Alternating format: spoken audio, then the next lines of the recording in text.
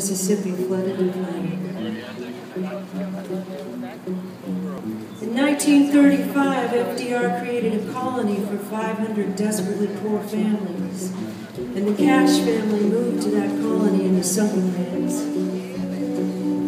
to a house that was their redemption.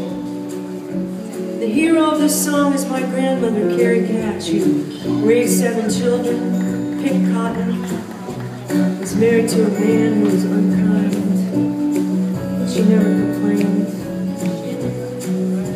She said when they moved into a home that saved them, a new home with 40 acres and a mule, she said there were 5 empty cans of paint sitting there.